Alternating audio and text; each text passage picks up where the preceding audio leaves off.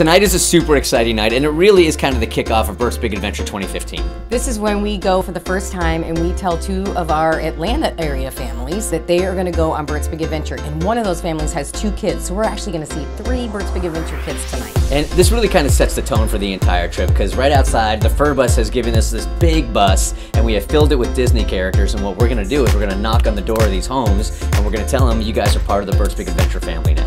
You're going to experience 5 days at Walt Disney World with Bert's Big Adventure. Let's do this. Hi, you guys. How are you doing? Where's Soren? How are you? It's you? Soren. This Soren is Quincey. We're here to tell you guys that you've been selected to go to Bert's Big Adventure. You're going to Disney World.